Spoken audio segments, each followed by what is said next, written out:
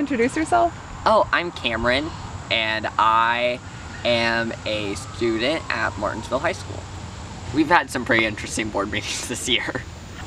Our country's going in the wrong direction. Just recently, I've been advised that there's a program instituted in our local school system called critical race theory.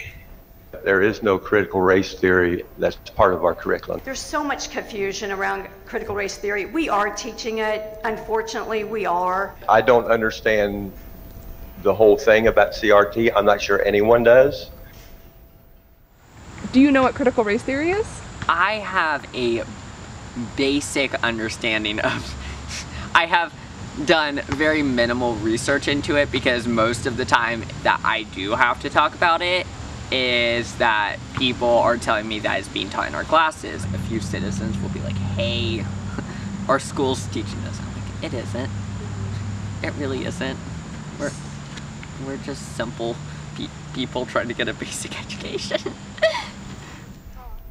Good evening. My name's Monica Nicole Hutton. I'm a longtime resident, first-time attendee. So I always thought, like, our small town, very reserved, off the radar, likely going to be just fine. I mean, I graduated from here, so I thought, no big deal, nothing to see here, right? Until I saw that assignment. really concerned with the freshman honors English course. They are being instructed. They're given assignments about disobeying your parents' rules. I'm not okay with that.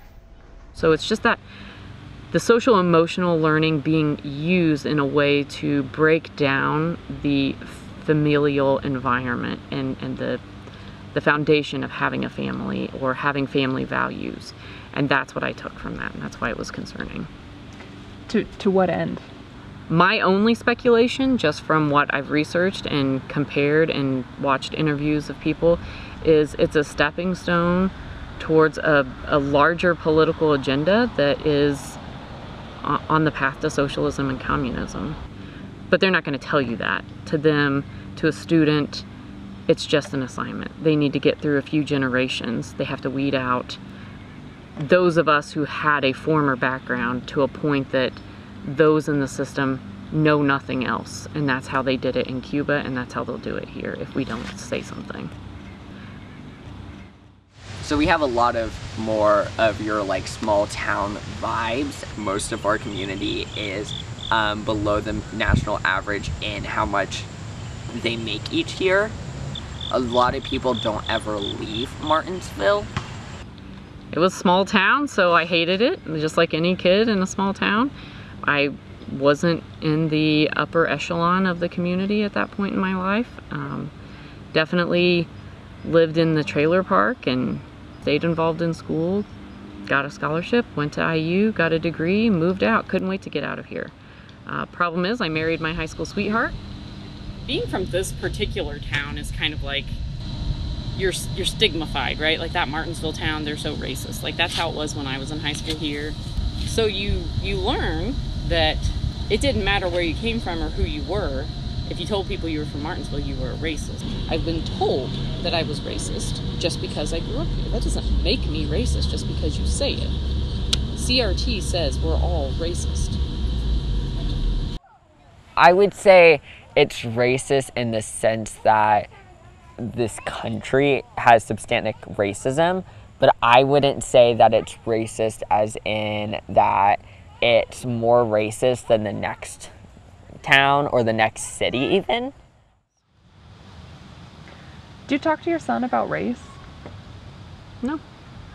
I talk to him about people have different perspectives.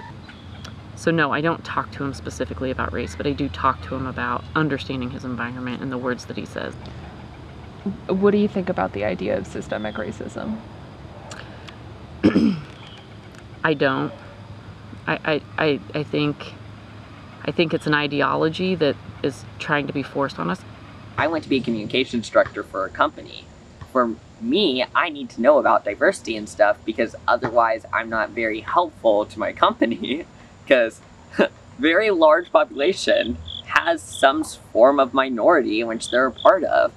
We have in our country a very large problem with someone not being your normal white heterosexual cisgender male. If like, you don't fit into like the perfect line of a person, our country doesn't usually like seeing you. I feel like it's definitely on a change, which is a good thing. Change is a good thing. And I think that it's not happening in the places that probably need it more to happen. Like, for instance, Martinsville. None of that is really changing in Martinsville. It just has happened to have the part of the population that doesn't see it fully, but there are people there who I would say do want Martinsville to be more diverse, to be more thriving, and then there's some people who I wouldn't just say it's just about race, but more in general, they want everything to be the same as the 1950s. There's some clear problems with that.